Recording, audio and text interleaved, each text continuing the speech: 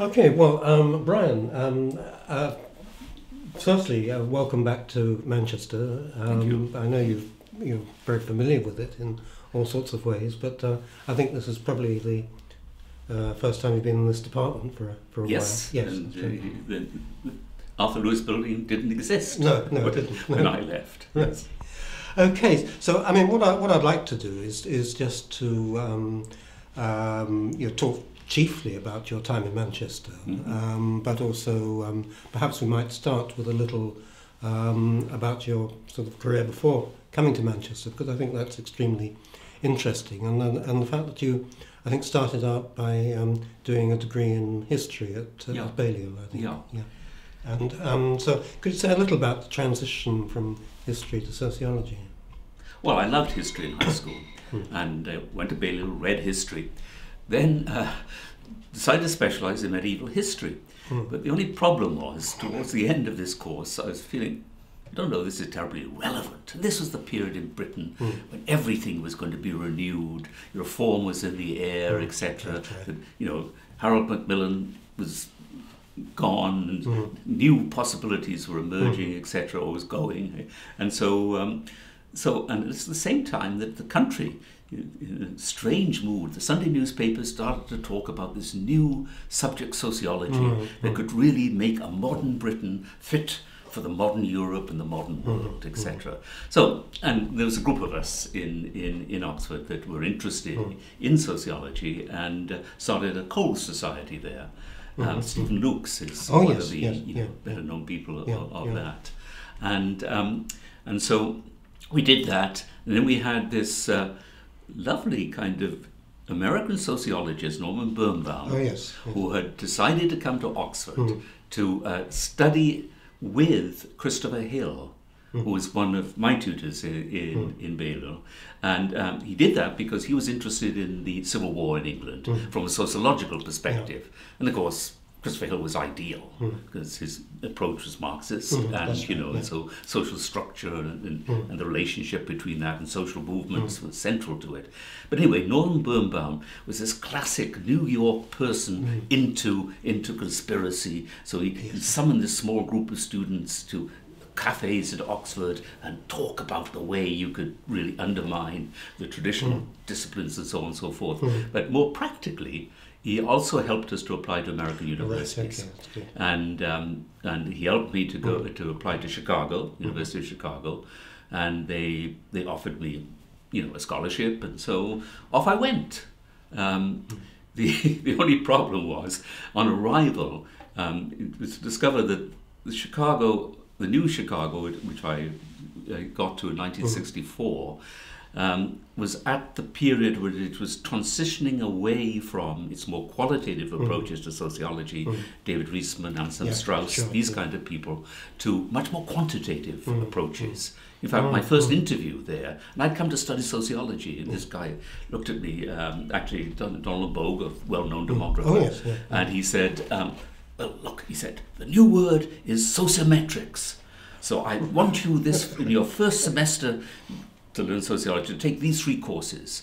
It was advanced statistics, advanced social psychology, which was also highly statistical, and I think the third was also incredibly quantitative. None of which seemed to have any sociological, as far as I understood it at that point, content. But anyway, that was the beginning. Chicago was fine, but and yes, there were some good people there. Peter Blau was there, and I had a wonderful supervisor, David Street, who unfortunately died. He had really leukemia, and so he died not too long after I graduated. But he was a wonderful person, really supportive, and he paid for me to do research on a project he and Morris Janowitz were doing on schools, education in Chicago. Yes, right. So strictly, I became an educational sociologist. Yes, I remember that was your interest. It's like that. So, but that was 3 years. I only stayed 3 years to do the MA and the PhD, which was somewhat of a record. In Austin, our average length of PhDs is now about 8 or 9 years. No, I noticed the 3 years. I thought that was very interesting. So there's like that. But part of it was, I didn't get that much out of it. No, I no. felt a little bit, because transitioning from the humanistic approaches of history, of course, to that kind of much more quantitative, hard sociology, I found a little difficult and didn't properly adjust to it. In fact, the irony was, it was when I came to here, Manchester, when the Department of Sociology was founded in '64, and the sub-department of sociology was going to have to teach its own courses, and the person who taught urban sociology was Valdo Pons, who you'll remember, of course. Yes, And unfortunately, when I arrived, he fell ill, and so must have been Max Gluckman and Peter Worsley probably. And they said, "Bryan, will you teach the urban sociology course? You've just graduated from Chicago." I said, "But I didn't do urban sociology in Chicago." But it didn't matter because what I went to the library, got out all the books. But that was the irony. I learnt about the Chicago School of Urban Sociology in Manchester rather than in Chicago itself. But that was the way into it. But it made also a sense because I was easy prey. I don't think that's a good word for it, then to the more anthropological, ethnographic approaches that, of course, the Manchester School was famous for. And you remember these, the kind of seminars we used to have weekly, in which everybody would discuss the latest findings from fieldwork, normally done in exotic places Africa or the Middle East, etc., etc. Intense discussions, analysis of the data. It was very exciting intellectually. And since when I was in Chicago, I met my still wife, Susan, who you know was my still wife. Her sister was studying in the National University of Mexico. So we went down one terribly cold Christmas time to Mexico City and were bowled over. Mexico in 1962, when we went down there, was so beautiful, so warm, and and it was unpolluted then because the traffic hadn't built up, etc. So you saw the snow-capped volcanoes, etc. In addition to this, they were ruled by a party called the Revolutionary Institutional Party, which subsequently I found out wasn't quite what it seemed. But anyway, it all seemed wonderful. Jill's friends were all these left-wing academics and and artists, etc. So it was a wonderful intellectual environment. So Sue and I said, almost joking, it would be great to get back to Mexico if we could. And the chance came up here in Manchester, when an American anthropologist, actually from Texas, who was then head of the anthropology department in Texas, but also head of the Institute of Latin American Studies, he was looking for European social anthropologists to join his project, and he approached Max, who was a great empire builder. So he said, yes, I'll find you somebody. Of course, none of my real anthropological colleagues were interested. Because it's not Africa, it's not the Middle East, it's a total new territory for British anthropologists. So, but I heard about this and volunteered, and Max was quite happy, provided I read a whole list of anthropology books and took tutorials from Paul Baxter. Ah, yes. I can remember that at the time, he retired. Of course, everybody's retired now. It's only American academics don't retire. You don't have to. Okay, I mean, several sort of themes have emerged from what you've just said. Can I just, before we leave it, because although you made this transition from history to sociology, you didn't really leave history behind, did you? I think you were involved in the journal Past and Present, for example, and things like that. And I don't know if you remember that extraordinary time when Peter Worsley brought John Saville, Edward Thompson and Raphael Samuel all over in the same week to give a whole series of very exciting seminars and so on. I think that we had I think a reasonably successful joint history sociology degree running for quite a while. So I mean, do you have any sort of reflections about the links between history and sociology?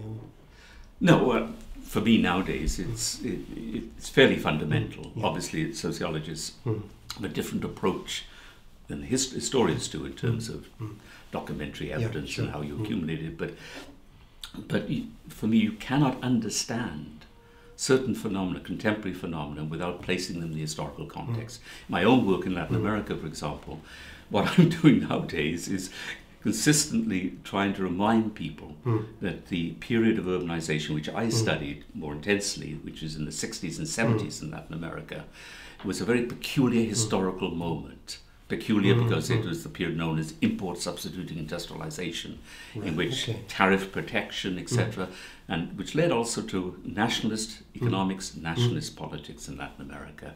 And of course that was to be destroyed in the years of the 80s with the debt crises and things like that. And when the Latin American economies really were forced to make very stringent changes in their budgeting under the IMF and the Americans, etc., all pushing. They didn't do it in the 30s.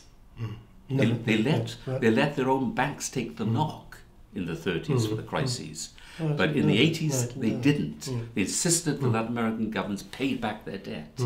But the only way they could do it and get the loans was through these kind of austerity measures, fiscal discipline, and the beginnings of what's typically in the Latin American literature known as neoliberalism. Free markets, privatization, etc., deregulation of labor, and so on and so forth.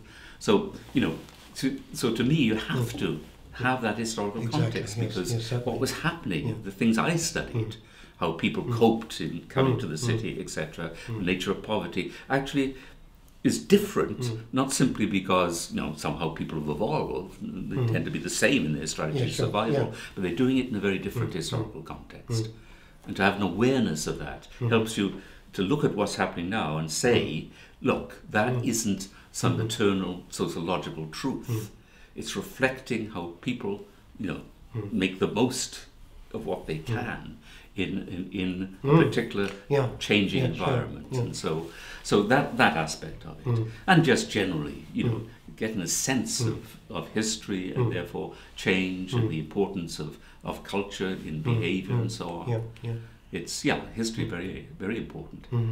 Of course, the other thing that went along with that then was that what I did get from here in those early years, and of course you'll know that well, was the value of ethnography. Yes, very much so. Yes. That sociology, some formal sociology, even quantitative sociology, could be useful, and I do use censuses and surveys, but at the same time, the meaning of things is best brought out by case studies, ethnographic case studies, to my mind. Yes, well, obviously I'd agree with that, and that was very much the tone of the department at that time. But I mean, it was also the time when there had been this kind of formal split between anthropology and sociology, a divorce with all the associated tensions and dramas that go along with divorces. Did you get any sort of sense of what was going on at the time? Did it strike you as a dramatic split or something which was... Well, I wouldn't say a dramatic split. It became, I think there was the beginnings of polarization.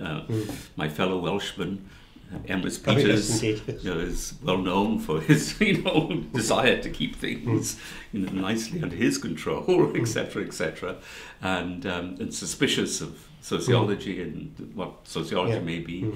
And Peter Worsley, of course, was very, very interested in, developing the more sociological perspective. Clyde Mitchell comes in, and of course then Theodore comes in, and so Theodore Shanin, and so all of that. So the departments then begin to differentiate on kind of what they're doing lines, and to a certain extent on career lines.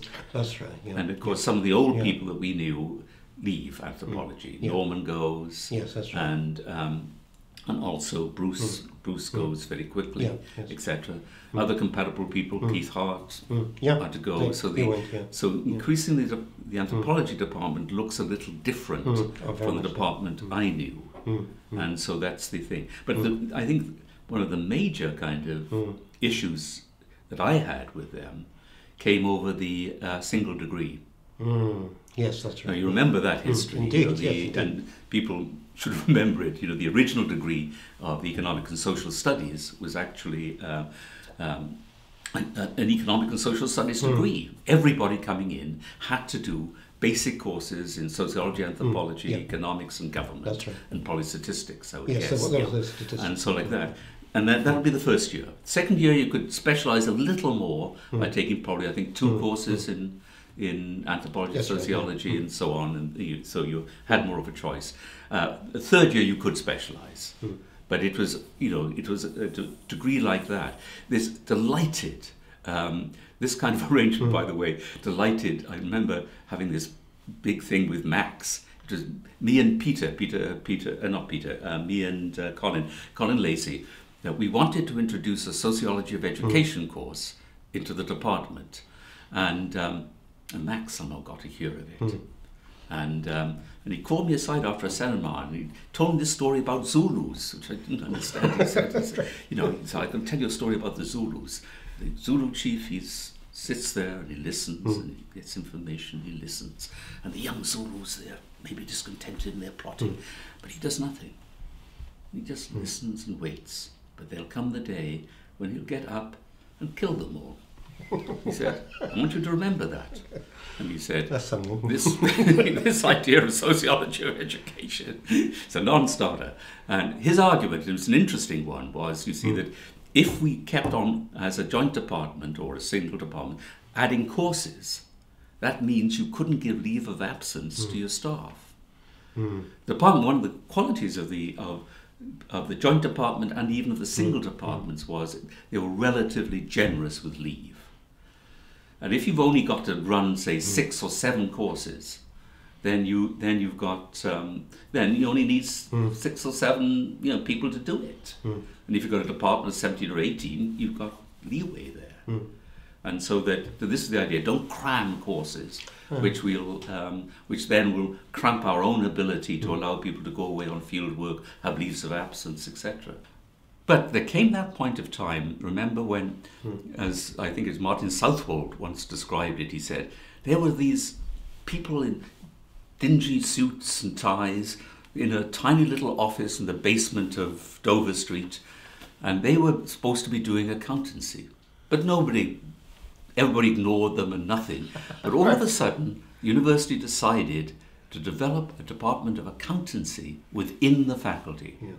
And that became an enormous success, because now we're leaving the 60s, going into the later 70s, where materialism was really becoming very strong. And students wanted to do a degree that would get them a job with money. And so our applicants for the joint degree were swamped by people who were going to want to do accountancy. And since this was, going to be a first-rate department of accountancy without much rival anywhere else, most of the applicants who came for accountancy had very high A levels, etc. So they were the ones that were admitted. So we soon found ourselves, simply serving other departments. And we weren't the only ones that had this problem, but at least, I think sociology and anthropology both were hit by that. And so there seemed this future in which increasingly all we do is teach these students, a service kind of thing and nothing else.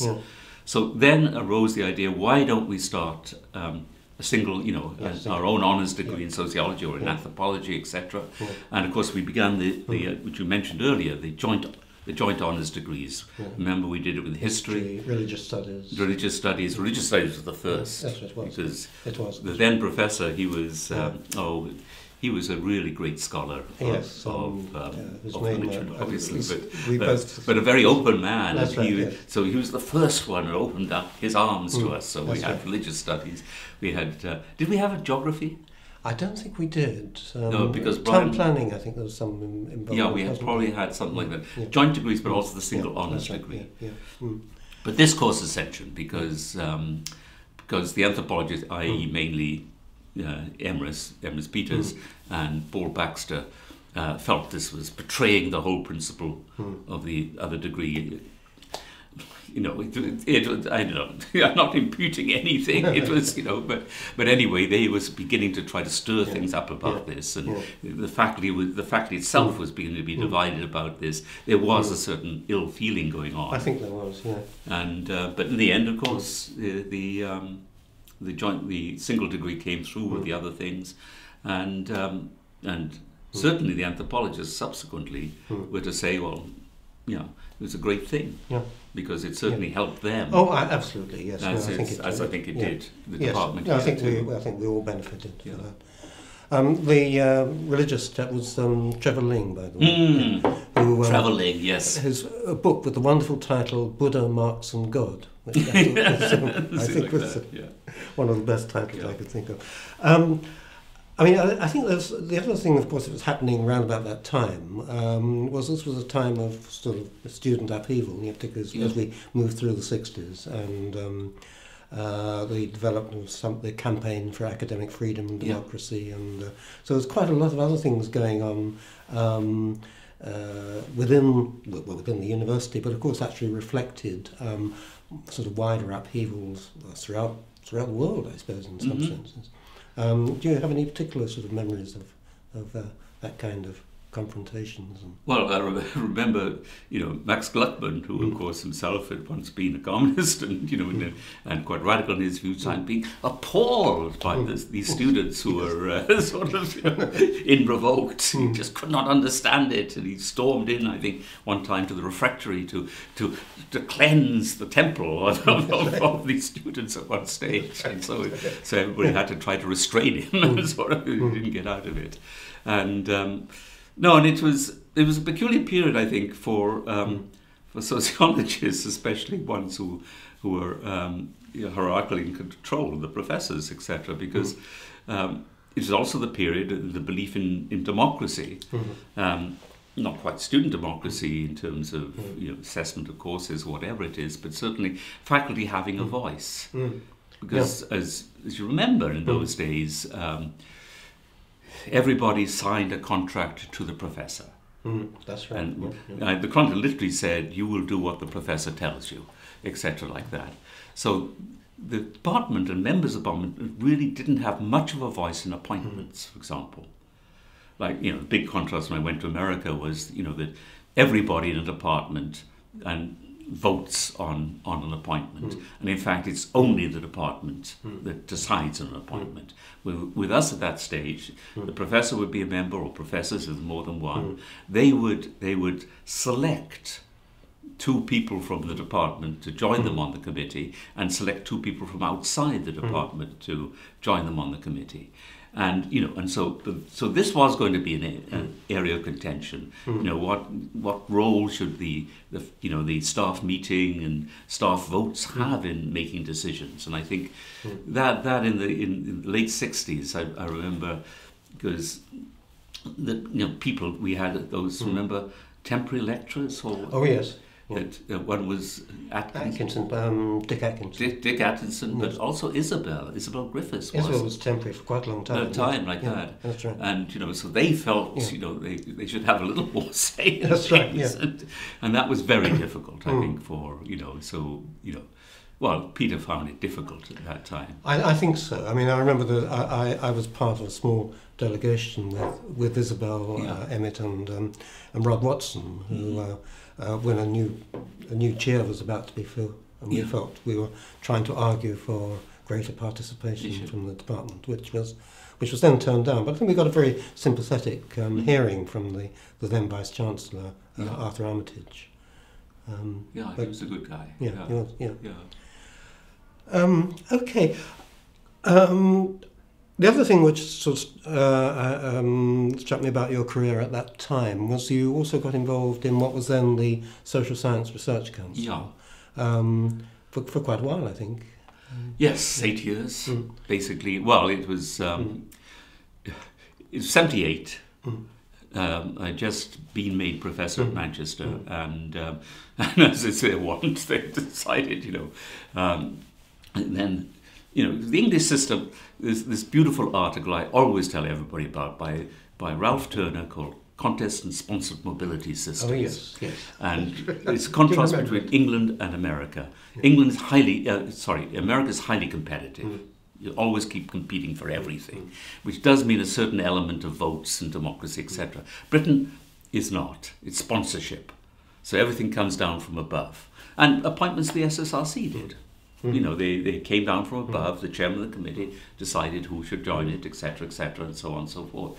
So I was sponsored onto the SSRC at 78, and then you're only supposed to be on for 4 years, but there's a way out of this, and that is that if you change your position on the committee, move from being, say, a member to a vice chair or whatever it is, you then could be reappointed for another 4 years. And that could go on forever, because you could be reappointed to be chair and so on and so forth. And so, yes, after 4 years, I was reappointed as vice chair of the committee. And also, one of the reasons I think they were interested in me in sociology was I had been writing to them previous to that about the idea of why not link studentships to research.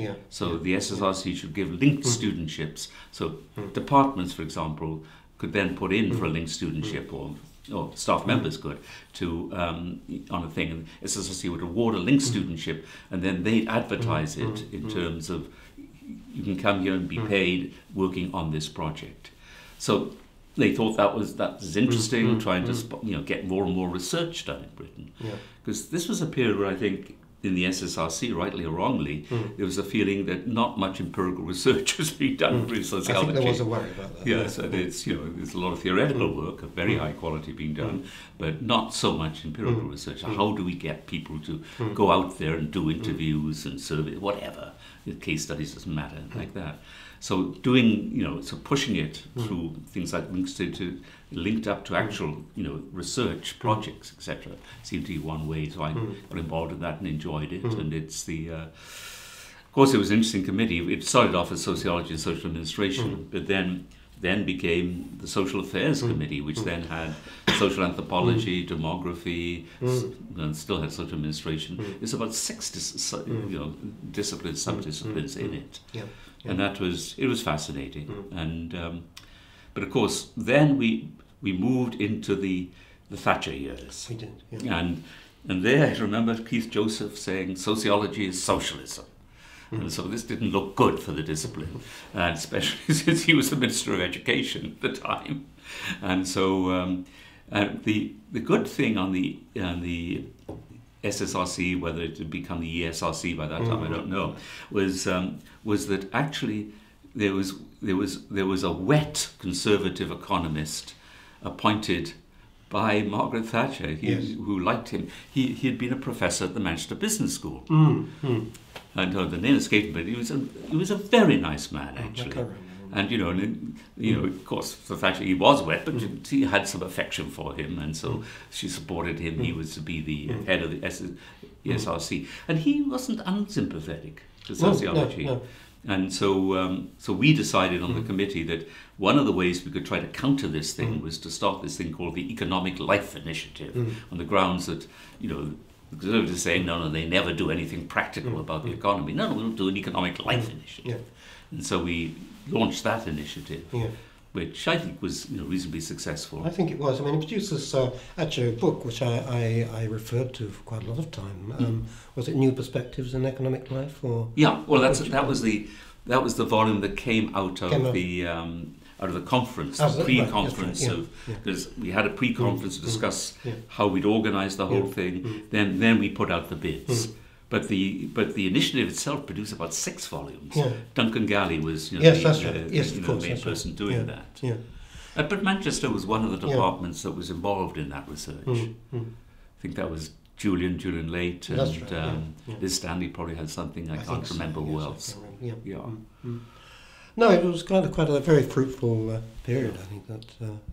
But it was exhausting. Oh, I can imagine. Yes. This is my thing. That was because there was also a time when I can remember. I think I was in charge of graduate admissions at the time, and having just about to sort of offer places to some potential postgraduates, being told, I think, by you to stop because there were the cuts at the higher level, and that we had to sort of rethink the whole thing at the last minute.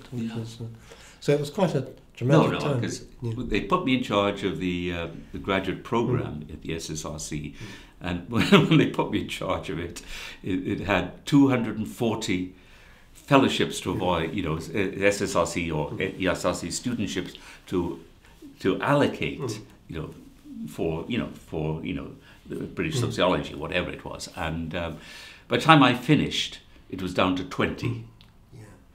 No, it wasn't my fault. It was just I'm sure it wasn't. That's right. So it like that, but it was drastic, and it was sad in a way too, particularly because, of course, American universities are different in that funding does not depend very much upon external sources, but much more upon endowment income universities might have, can be allocated to that, or actually, of course, the major way of doing it is through teaching and research assistantships. Because American universities use graduates to teach most of their undergraduate teaching. And so that allows us, in my department, for example, to appoint about 40 to 50 teaching assistants. And that will pay for their... Being a teaching assistant will pay for all their fees and give them enough money to live off. I mean, extremely a month, they won't be able to do it. So, whereas in Britain, as we know, there's very little kind of source of funding outside, government ESRC, SSRC funding, and the occasional fellowship you can pick up. No, these were tight times. They were, yes. Yeah. No, because I can remember, that whole thing. Well, and of course the university too, because this was the time we were involved in the whole, trying to get single degree, and internal politics of that, and internal administration of the department was getting increasingly difficult. I can always remember the time when they decided that the professors now had to monitor the phone calls of their staff.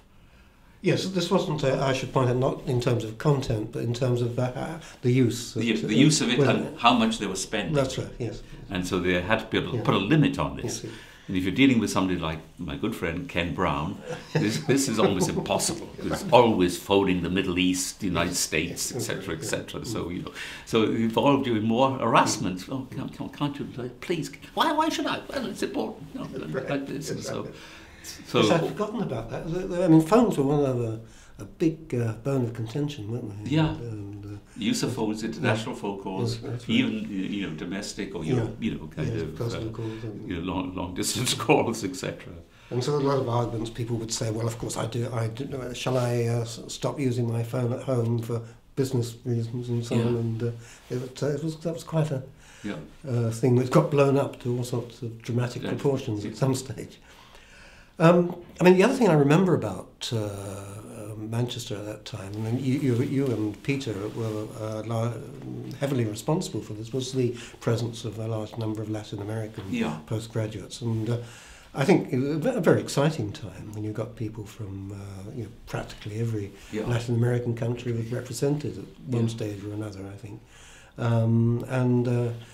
So it was very exciting time. Lots of very interesting projects. It was great for me because it made possible a lot of my research. I mean, Peru, my work in Peru, and Norman's work in Peru is basically due to Carlos Samaniego, who came in and he was from Peru, very eager, and he sort of looked at us suspiciously because at that stage we were probably thinking more of Mexico and things like that, that Peru you should work in. And so we got the money from the SSRC and then went to Peru. And Carlos was a presence there, and that was very good.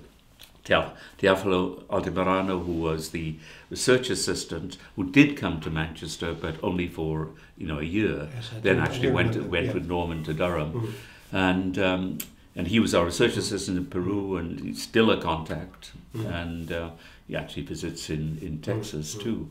And of course, one of our great success stories was with the Mexicans. Of course, Guillermo La Peña, who's now probably Mexico's most distinguished anthropologist in terms of publications and recognition.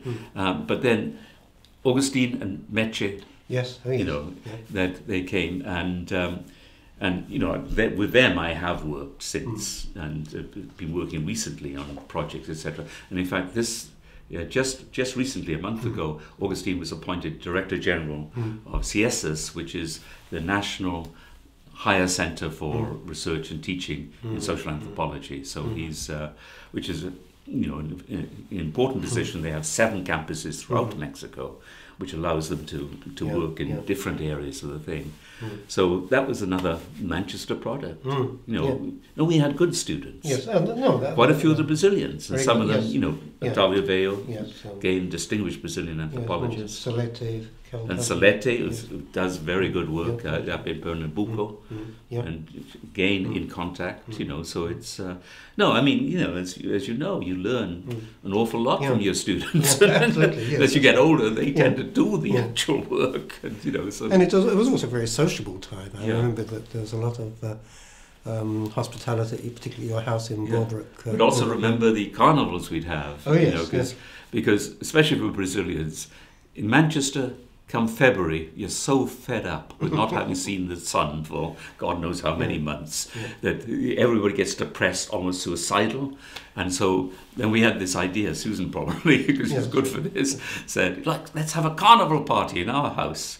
And so we'd have this carnival party, and everybody would come and stomp up and down and do samba and whatever else it is, and everybody generally had a good time. It was great. The only time I remember I had slight doubts about it was the last one we ever did, which was the February of '86, the year I was leaving. So we had our house on sale.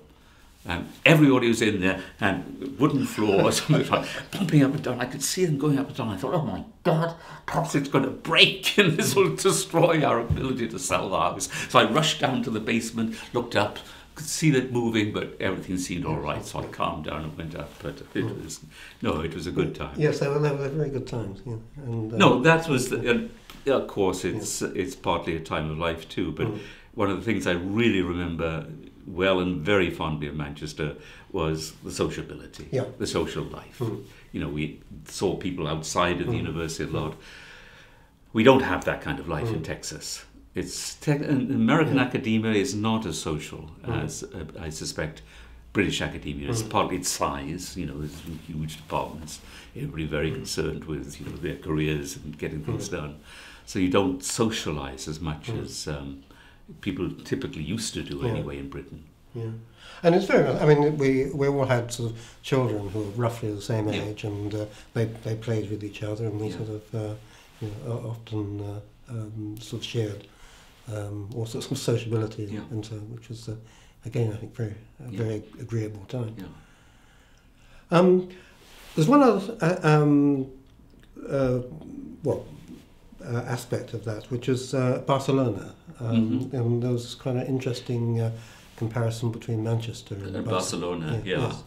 Which I can't quite remember how this came about, but it seemed interesting. Well, I mean, some of these things, they've always been interested in comparative urban research, and sort of, and they've had written a little bit about the history of Manchester.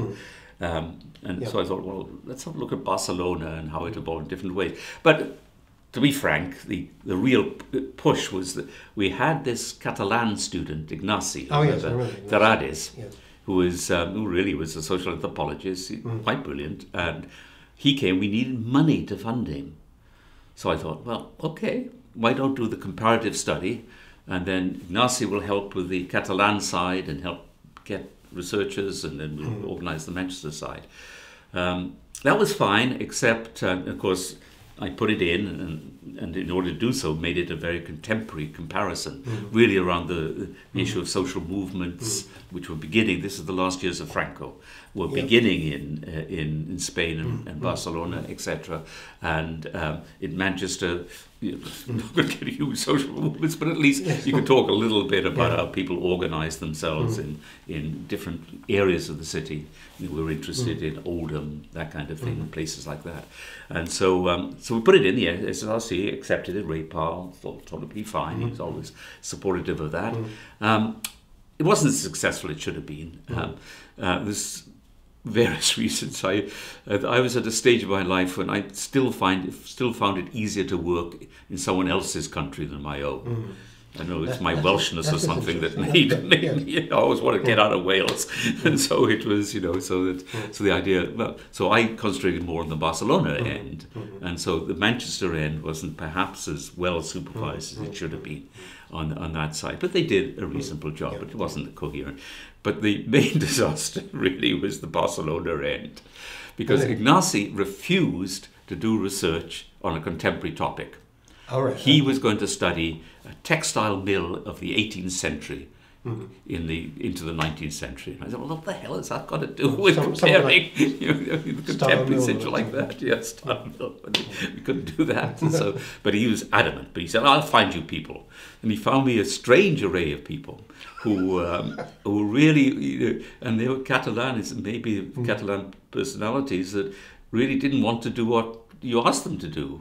You'd say, well, I think if we're going to make a comparative with Muslim, we should do this. No, we don't want to do that. We're not going to do that. We're going to do this, this, and this. And it was, perhaps I wasn't as authoritarian as I should be, but they went on. But I did have one excellent research assistant. That was Marisol Garcia, who, and of course, she's not Catalan. She is from Castile, and she came with me, and she was the best research assistant, the most loyal of them all.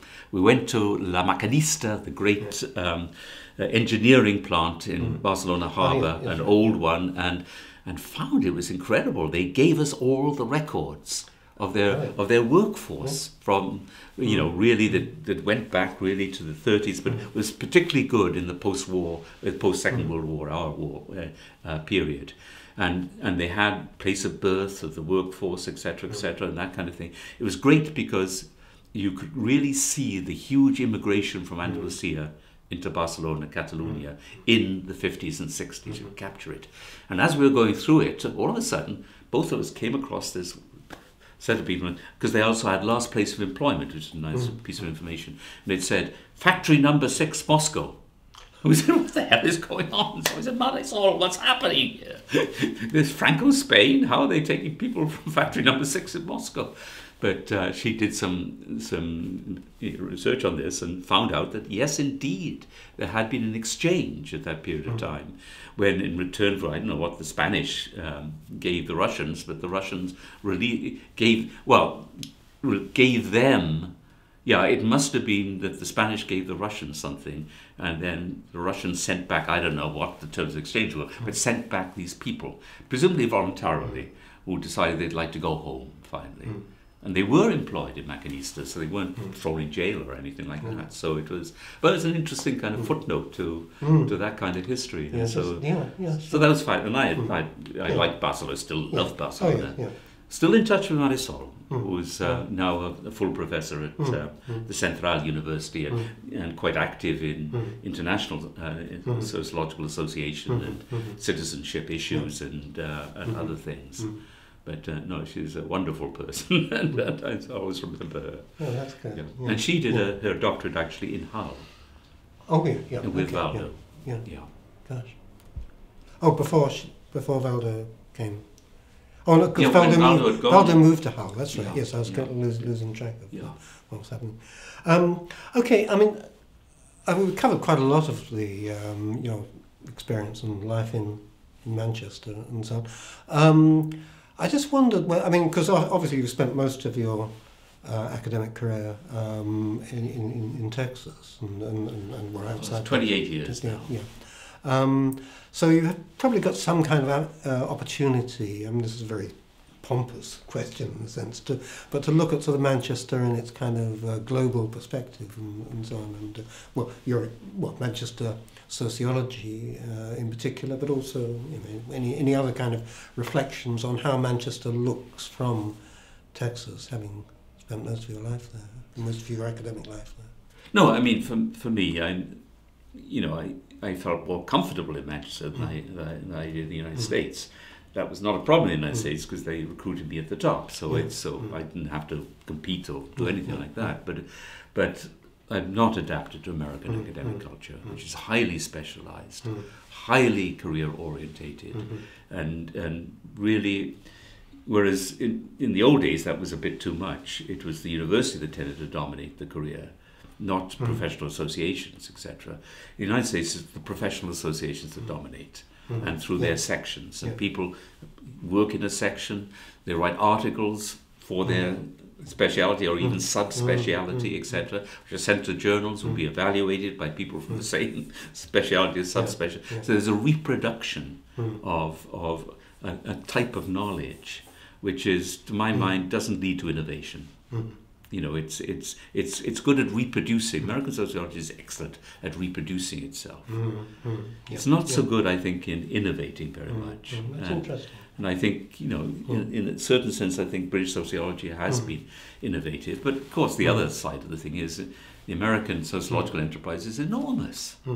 You know, because there's so many places that teach sociology. So the American sociological meetings are always about 10,000 or something ridiculous like that. You know, that are, you know, swarming in there. You know, it's a very kind of impersonal thing. And you typically, for that reason, you know, departments are less important for careers than is, you know, participation in the professional associations, journal writing, etc., etc. Having maybe work groups with people from other universities rather than your own university. That's interesting. So it's, you know, the pressure is more to, you know, you know, it's a central, you know, it's a central, what is this, central fuel process, you know, of dispersing people.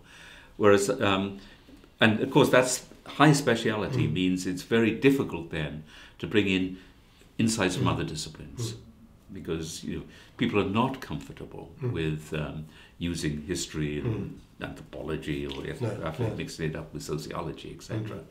I mean, and for area studies, and I was recruited, you know, basically for Latin America and Latin American studies.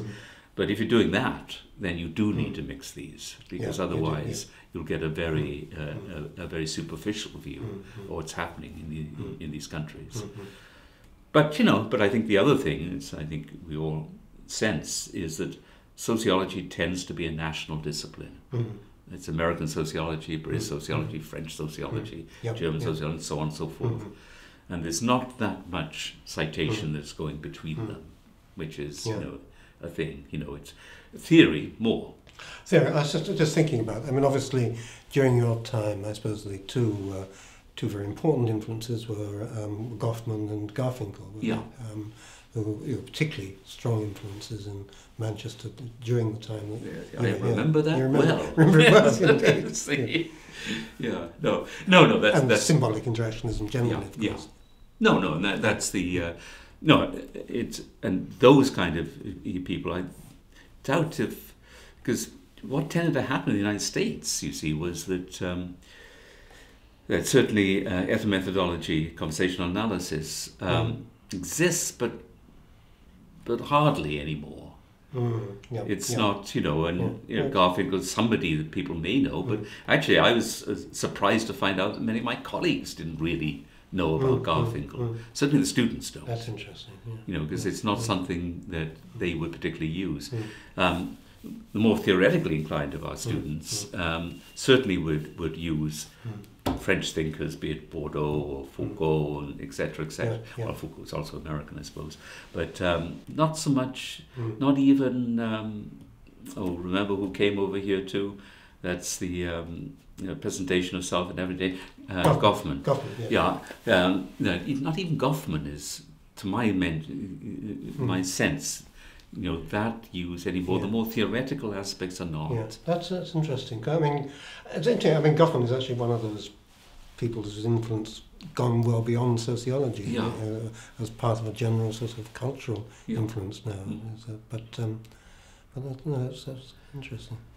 But I think, you know, in our time, yes, I think, but it was more theoretically, you know, because I mean, after all, methodology is highly theoretical. You know, that's the, and, you know, based on phenomenology and other kinds of things. So that that came over here. I mean, admittedly, the earlier stuff on social mobility, stratification, also drew things from Lipset and you know, Blau, etc. But in general, I mean, of course, there will be some cross-references, but on the whole, if you look at articles in the ASR, there's thin references to things. And if you're talking about, you know, I mean, of course, your work on the family is known, and people would would cite that. I mean, Christine Williams, our chair, actually thought very highly of all that stuff, and she even thought more of me when I said, "Oh, I know him." So and so that was. But in general, you know, you people who are writing on the family in America will write about the American family. Yeah. I think that's interesting. I mean, I remember a little project I actually put in an application for, but it was never sort of funded. I thought it'd be an interesting comparison to look at the way in which family sociology developed in Britain and the United States, and they followed quite different trajectories. You know, and it's partly on one that in Britain there's still that ethnographic, almost anthropological influence, whereas it's very much the more quantitative and looking very much at American family patterns and so on. Yeah. It's changed a bit now, but I think it was very clear that the two, although it's called sociology of the family in both cases, it was going in quite different directions. Okay, is there anything else that I mean, any other sort of particular memories of your time in Manchester that perhaps we haven't covered that you think that would be of interest to people who might be watching this? Yes. At some stage? I mean, there was the arrival of Theodore Shanin. Yes, of course, was quite a great dynamic and disruptive element in life. And lots of energy, but one thing, of course, Theodore never liked doing was administration. No. And that was that was one of the issues. I think one of the other reasons that I probably got the chair when I did, because I think he saw me as a possible administrator for the department, and so I got loaded with a fair amount of that. Then he felt guilty, but not that he did it himself. He appointed somebody else to take it over. So, that's right. Yeah. So it's But intellectually, of course, he was very stimulating. He brought a whole bunch of interesting people. That's right, indeed. You know. And so that was also interesting, and and the whole emphasis on Russia, and then you had all these Russian students turned up, didn't they? Oh yes, and were much more interested in Talcott Parsons than they were in Marx. So which I suppose would be par for the course. But it's the yes, we had these Russian summer schools. Yeah, that's right. Yeah, yes, that was quite an experience. Because Theodore went on to establish this sociology, economic and social research institute in Moscow. Yeah, with the aid of Soros. Soros's money. Yeah, money. Yes, that's right. Yeah. Good. Okay. Well, I mean, looking back at that time, personally, I think I owe a great debt to you, because you talked about the way in which you took on some of the administration that Theodore was perhaps unwilling to pick up, but I think you actually to me, it seemed to be a very sort of a solid sort of centre at the heart of the. You're always somebody who we could go to, and you had a quiet, supportive word. When all sorts of chaos was developing around us, and I think personally, I owe a great debt to your presence in the department at that time.